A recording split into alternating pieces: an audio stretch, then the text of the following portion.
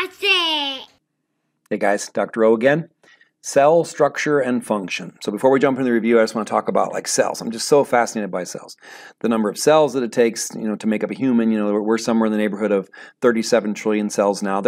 These numbers are constantly changing, but our best guesses put us in that ballpark for most people. Of course, in my microbiology classes, I talk about how you have just about as many microbial cells. But what I really wanted to just pause for a moment and talk about the fact that cells, you take non-living building blocks and you put them together and you now have life. Like we can talk about all different things about existence and where did the universe come from, or chicken or egg debates and all this kind of stuff. But just think about that. Think about how these non-living structures, these non-living building blocks, these non-living organelles, they're the focus of this chapter, or at least the beginning of it. When you put them together, out spews life. What makes me different than this table and this computer is that I'm alive. And that leap from non-living building blocks to living cells is the most fascinating thing in the universe to me. So I just wanted to frame how I feel about cells anyways. Okay, let's jump right in. What is the difference between a somatic cell and a sex cell? So somatic makes, I think, body and sex. So a somatic cell is going to be your body cells, and sex cells will be your sex cells, your gametes. So every cell in my body is a somatic cell except for male sex cells, the male gametes, the sperm. Every sex cell every cell in a woman's body is going to be a somatic cell except for the female gametes, the egg. So the difference is somatic cells are diploid or diploid, meaning they have two sets of chromosomes. So my body cells have 23 sets or 23 pairs of chromosomes. A sex cell is going to be haploid. It's only going to have one set of chromosomes. So a sperm and an egg each have 23 chromosomes. A somatic cell, a body cell, or even a fertilized egg, that zygote, will have two sets of 23 now, or 46 chromosomes. So it's semantics, but I generally do say two sets of chromosomes. Some people say two pairs. Only reason I do is because men are XY, so we don't have a pair of X chromosomes, and we do have a pair of sex chromosomes, I guess, and females are XX, but no big deal. So you would say somatic cells are 2N and sex cells are N or 1N, diploid versus haploid. All right, define cytology. So cytology is the study of cells. So everything we're going to learn about in this chapter is really cytology. Nothing sexy to say about that. All right, define the fluid mosaic model of the phospholipid bilayer of the cell/plasma membrane. That's a mouthful. So your cell membrane and your plasma membrane are the same thing. So let's just call it a cell membrane for now, but it is the same thing. So there are the ways that we describe this cell membrane is as a fluid mosaic model and a phospholipid bilayer. So I'll define all those terms separately. But before I do that, when I think of the function of it, I like to, when people say, what's the brain of the cell, the control center, people always say the nucleus, and that's okay, but I think of the nucleus more like a vault because its job is to house and protect DNA, and of course other things happen inside. But when I think of the brain of a cell, I think of the cell membrane.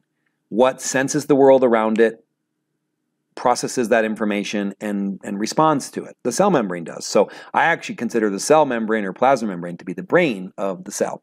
But that's like it's tricky. I'm not going to ask you a question about that. Okay, but first, phospholipid bilayer. So your plasma membrane, your cell membrane, is two layers of phospholipids. So and the reason they set up, these membranes would form on their own if you poured these phospholipids into a glass of water, because the phosphate heads are hydrophilic. They love water. The fatty acid tails, the two tails, because phospholipids are not a triglyceride. They only have two tails. Those tails hate water. They're hydrophobic. So they set up in a bilayer where the tails can all avoid water and the heads get to be exposed to the water on the inside and outside the cell. So that's why it's called a phospholipid bilayer. The reason you call it a fluid mosaic is twofold. It's a mosaic, like when I think of a mosaic, I think of like pictures made of pictures, like I remember seeing a picture of Obama made of 1,000 pictures of Obama or something. Or think, when you put a bunch of things together, it's a mosaic. So it's not just this phospholipid bilayer. There's also cholesterol, and there's all sorts of different proteins, and there's carbohydrates and antigens and all these things. So that's why it's called a mosaic. The reason it's called a fluid mosaic is because it's not rigid. You look in a textbook and you see a cell membrane, it looks rigid, right? But the consistency of the cell membrane is about the same as olive oil. So your cell membranes can tear pretty easily, and cholesterol keeps that from happening to some extent. But they're fluid. So that's why it's good to watch animations of this, because a protein that's embedded in this phospholipid bilayer is floating around and can actually move and change shape in the membrane. It's not stuck anywhere. It's not anchored. It's something floating on a pool of water, not anchored to that water. So that's what fluid, meaning not rigid, fluid mosaic model means, and that's why you call it a phospholipid bilayer. All right, these are not all the organelles. Make sure you go through all the organelles, but these are the key ones to me. So, I personally really like the peroxisome, even though I didn't put it on this list, but be able to define the function of the following organelles. So the plasma membrane, I already said it's called the gatekeeper because it is a semi-permeable membrane. So membranes can be freely permeable, which allows everything in and out. That doesn't work well with living cells because we couldn't keep things where we need them. Membranes can be impermeable, meaning nothing gets in and out. That wouldn't work in living cells because couldn't get nutrients in and waste products out. So our cells have to be semi-permeable. You may also hear them called selectively permeable. So that's what they are. So the function of the plasma membrane is to be a gatekeeper, to be a bouncer. You can come in, you can't come in. You need to stay in, you can go out. These kind of things, so that's why we call it a gatekeeper. But I do like to call it the brain of the cell too, because it does have to respond to the world around it in a way that our nervous system and brain would. So that's the function of the plasma membrane. The centrioles. So centrioles are only needed, they're needed for mitosis, for cell division. So centrioles they're going to play a big role in grabbing DNA and lining it up and pulling it into two piles during the cell cycle. So that's what they're for. Centrioles are needed for cell division. Microvilli. So you see on the surface of a cell, the two main things you would see would be a microvilli or cilia. So microvilli are going to be shorter. What their job is to increase surface area. So if you see a cell with microvilli on its surface, like in your small intestine, for example, it means it needs a massive surface area for moving things, either absorbing or secreting things. So microvilli, think surface area. Cilia, with human cells, because most of our cells are actually attached to other cells and don't move, cilia move material over our cell surfaces. If I was a single-celled eukaryote, I would use cilia like oars, and I would actually move with them, but cilia in human cells move material instead. So we'll talk about ciliated cells in the histology chapter. All right, so that's microvilli, just think increased surface area. Ribosomes, they're the site of translation or the site of protein synthesis. So ribosomes are the location where RNA becomes chains of amino acids, becomes proteins. So that's what ribosomes are. You'll see in a moment there are different types of ribosomes. The lysosome, I consider this the digestive system of the cell. It's a bag of acid and enzymes that can break down, damaged organelles, it can break down proteins that need to be recycled, it can break down foodstuff and kill bacteria, etc. So think of it as the digestive system of the cell. The mitochondria is called the powerhouse of the cell. This is where 95% of ATP production comes from. This is where intermediate step, the Krebs cycle, and electron transport chain occur in your cellular respiration. All right. Now, very significant. Clinically significant because energy production is a very important part of being alive. You have to constantly be churning out energy. There are theories of aging that basically say our mitochondria start to age, which causes all other aging. So I think that aging is multifactorial, much more complex than that, but mitochondria are very important. You're seeing, I'm a pretty firm believer in the metabolic theories of cancer that actually say that malfunctioning mitochondria play a much larger role in cancer than we give them credit for. Most people think that cancer is just genetic mutation, just DNA mutation stuff. But I think faulty energy metabolism is a major player in cancer as well. All right, the nucleus. So the nucleus, it's called the control center, but primarily it houses and protects your DNA. So I think of it more like a vault. Inside the nucleus, you'd have the nucleolus. It's going to synthesize the proteins needed to make your ribosomes and things like that. But so there are very important things happening in the nucleus, but its primary function is to keep your DNA safe, as we'll see in a moment with why we have transcription and translation as separate processes. All right, then we have the rough and smooth endoplasmic reticulum, or rough ER for short, smooth ER. So the rough endoplasmic reticulum, the reason it's rough is because it's studded, or I like to say bedazzled, with ribosomes. So remember, ribosomes make proteins. So you know the rough ER plays a role in proteins. So the function of the rough ER is to modify and package proteins.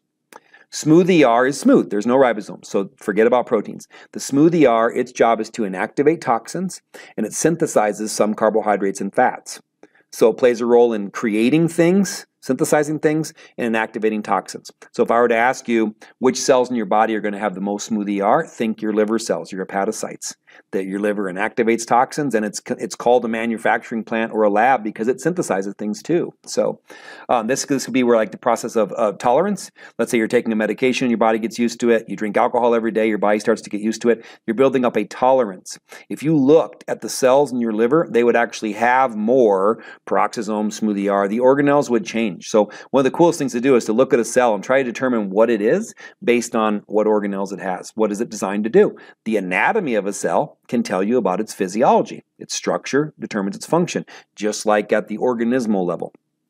Okay, so those are the key organelles, not the only ones, but the key ones. What is the difference between a free and a fixed ribosome? So they both are ribosomes, they both synthesize proteins. Free ribosomes are just floating free in the cytoplasm of the cell. The cytoplasm is basically the guts. If you're just talking about the liquid, it's the cytosol, but the cytoplasm is the guts. So they're just free floating. That's why they're called free ribosomes. The big difference is they make proteins that are going to stay in that cell. Fixed ribosomes are attached to the rough endoplasmic reticulum. So they're going to make proteins that are modified and packaged and secreted out of the cell. So that's the big difference. Free ribosomes make proteins for this cell. Fixed ribosomes make proteins for other locations.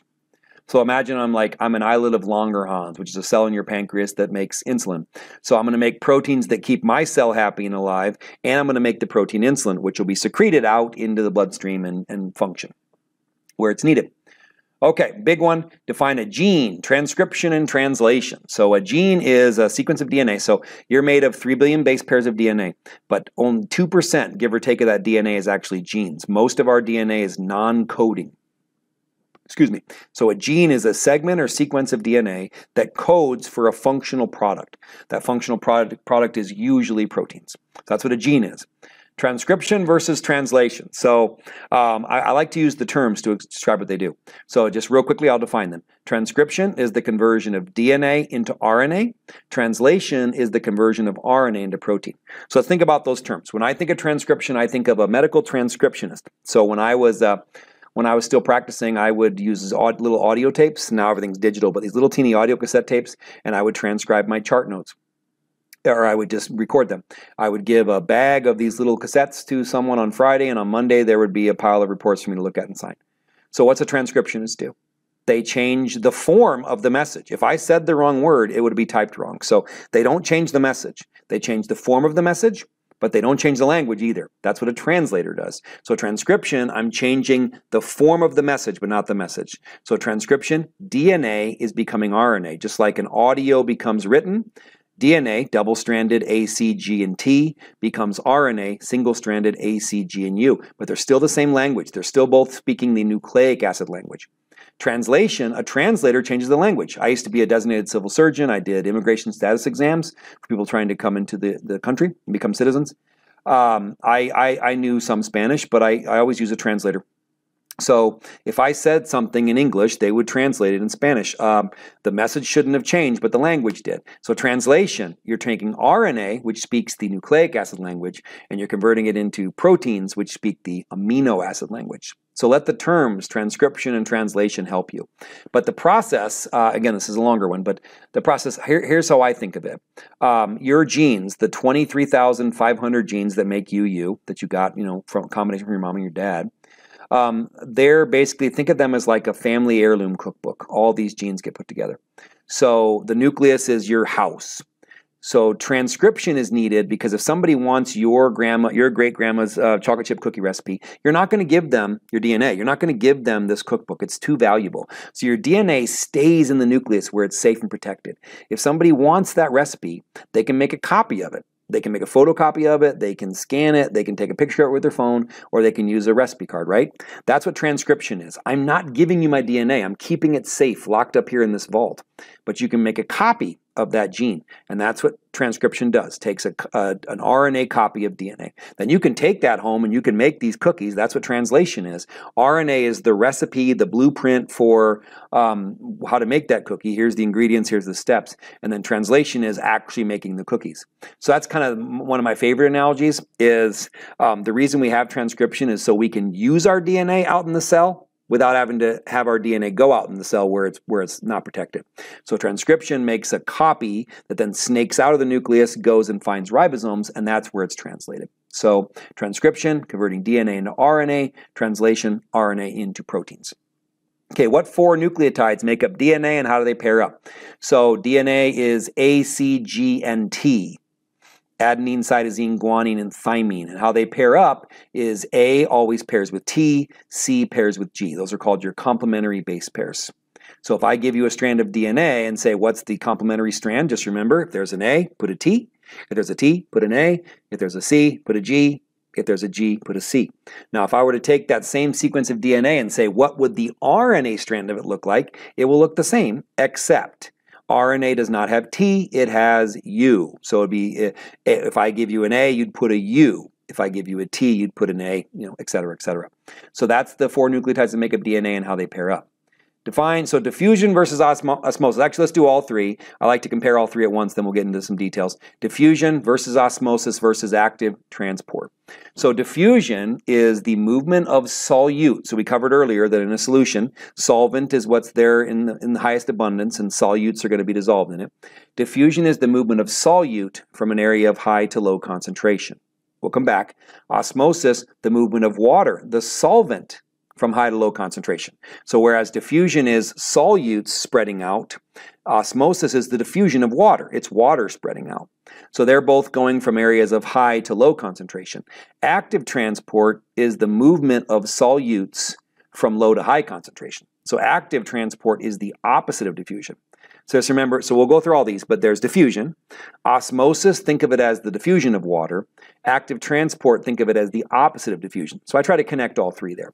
Okay, so diffusion. The movement of solute from high to low concentration. Here's the analogy I like to use.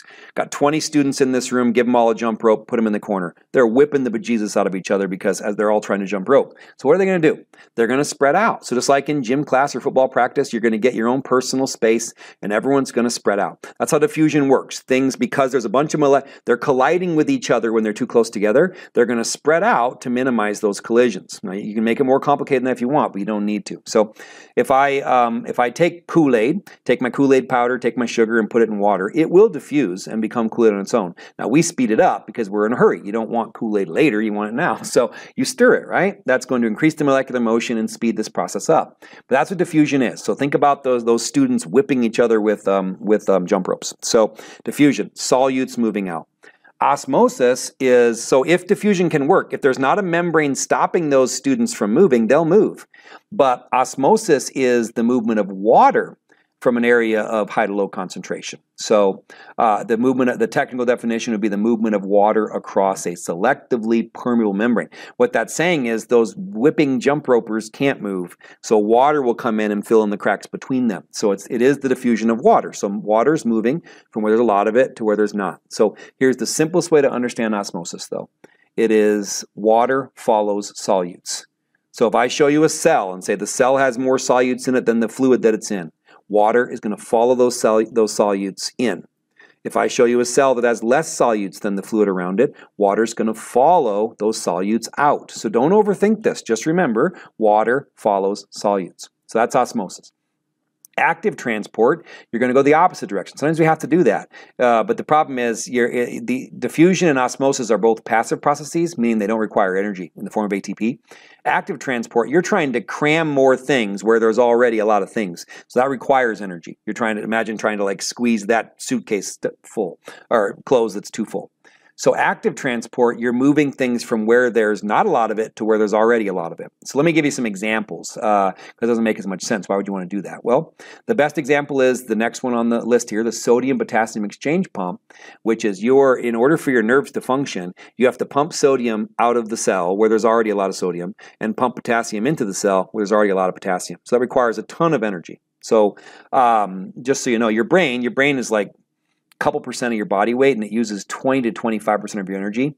40% of the energy your brain's going to use today powers this one pump. That's how important it is. If it weren't for active transport, we couldn't store things, right? If we had extra nutrients stored in a cell, it would leak out, these kind of things. Another good example would be the proton pumps in your stomach. If you're going to pump hydrogen ions into your stomach to lower the pH of the stomach juices, there's already a lot of hydrogen ions there. So it takes energy to pump those into the cell or into the stomach. That's what, proton pump inhibitors are going to be the drugs that people get when they have heartburn. I won't get into the significance of that or if it's a good idea. But they're these proton pumps that require energy are what they're actually stopping. So, all right, so that's the difference between active and passive. So the next point there, what's the difference? Active transport mechanisms require energy. Passive mechanisms do not. All right, so I think I covered active transport pretty good there. Here's the most important example, though. For every ATP molecule used by the sodium-potassium exchange pump, 2 sodium ions are going to be ejected out, and 3 potassium ions are going to be reclaimed. So that's how the sodium-potassium exchange pump works. All right, sorry, I had to pause there for a second. Somebody was coming in. So let me just review that. So sodium-potassium exchange pump, you're pumping 3 sodiums out of these cells and pumping 2 in. So you'll see why that's significant when we learn about nerve transmission. So that's what generates the voltage differences that allow our nerves to send and receive electrical impulses. So 3 sodiums out, 2 potassiums in. Sodium is Na+, potassium is K+. They're both positive ions or cations. Okay, review the ways that fluid and solute move across cell membranes. So we talked about the big ones. You've got diffusion and osmosis, which are the 2 key passive processes. Now there's channel-mediated diffusion, there's facilitated diffusion. You don't have to get into that right now. Then we have the active processes. The most important one to me is active transport, but you do also have what's called vesicular transport, or using little transport vesicles called, they're vesicles. There's exocytosis. That's how things that are made and packaged in cells are going to be secreted out through the rough ER, ribosomes making them, rough ER modifying, packaging them, the Golgi apparatus, putting them in these vesicles, and then putting little shipping tags on them, and then shooting them out of the cells. That's called exocytosis. Then you have endocytosis, how we bring things into the cell. The 2 key examples there would be phagocytosis. You've probably heard of an amoeba using phagocytosis. Phago means to eat. So cell eating would be phagocytosis. Then there's penocytosis, peno meaning to drink, so you're drinking in things. So that's how your cells eat and drink, if you want to look at it that way. All right, so those are the key ways that fluids and solutes move across your cell membranes. Last one, it's a big one though. Know the key steps in the cell life cycle and what occurs during these steps. So the ones I break them down this way: interphase, prophase, metaphase, anaphase, telophase, and cytokinesis. So you might see slightly different variations here. Interphase. This is for most cells, 90% of their time is in interphase. Interphase is when the cell is not dividing; it's doing its job, right? Like, so you're not always making children. That's a small percentage of your overall life here. Of course, we're caring for them, but you're doing your job. You're doing what you're supposed to do. So interphase is when the cell is not dividing, but it's doing its job. But it's also preparing to divide. So during interphase, it's not doing anything. It's or nothing. Its DNA is being doubled. Its organelles are starting to replicate and make copies. So interphase, think not dividing, but preparing to divide. And for most cells, it's 90% of the life cycle now. Some cells that don't divide would never leave interphase. Stem cells are cells that constantly are churning out new cells. They'd barely be in interphase. But for the average cell, I put it about 90%. Then we have PMAT, P-M-A-T, prophase, metaphase, anaphase, and telophase. That's mitosis.